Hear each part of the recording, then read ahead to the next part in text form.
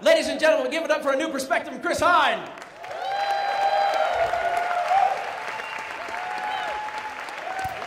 Am I standing in the right spot?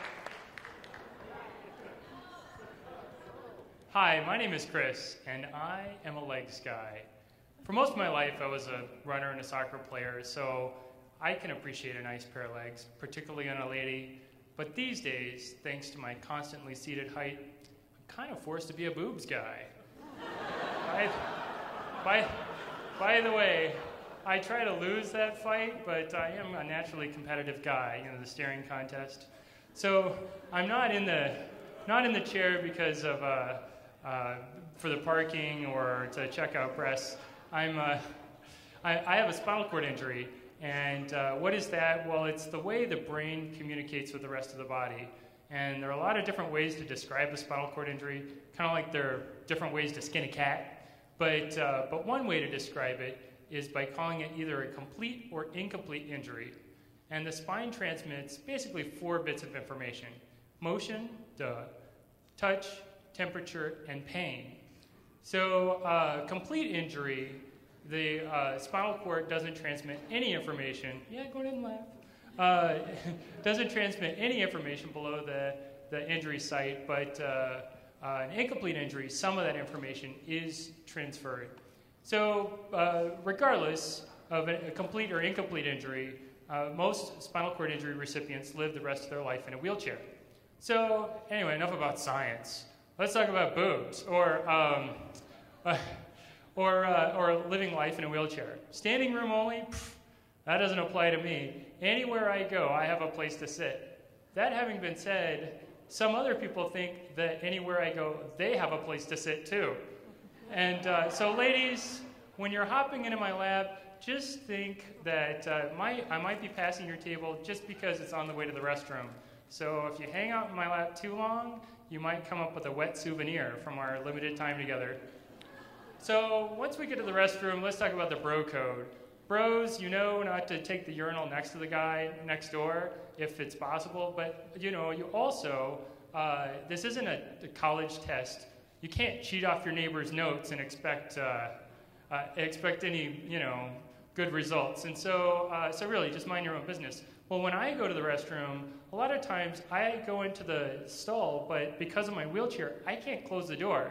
So, so I'm kind of exposed. But so guys, when they come into the restroom, they think, oh, I'm totally going to check out what he's doing. Hey, can I help? No, you can't help. Like, mind your own business. Again, this isn't a college test.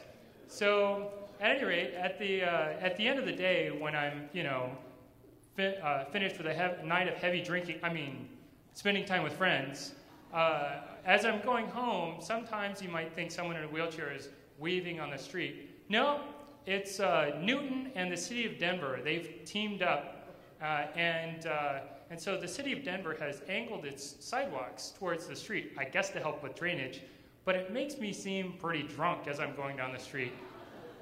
Well, part of my problem is that I have to exercise one arm a whole lot and the other arm not at all, just to make sure that I don't careen into the street. Well, that's kind of a problem because when you get one arm way stronger than the other, then you have some serious issues. So I try to go from one side of the street to the other to exercise both arms. If I don't, you get kind of the same issue as if you use the shake weight one-handed, or you know, something equivalent. You guys use your imagination. So at any rate, so there are a lot of different ways that my perception has changed.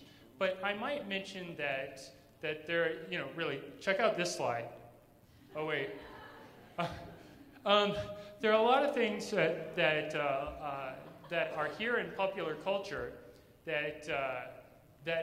where being in a wheelchair or standing is just part of our popular culture. And so, you know, all these words, and I'm sure you can come up with a lot of other phrases that shows that standing and walking is so prevalent in our society. Well, 30 years ago, we didn't have the medical technology to keep people alive that had accidents like mine. And it's been even more recent that we've had the, you know, curb ramps and wheelchairs that have allowed people like me to even integrate in society with people like you. So when you're going down the street and you see a guy in a wheelchair, think about the different perspective. Anyway, my name is Chris Hinds, and I hope you have an awesome Ignite Denver. Thank you.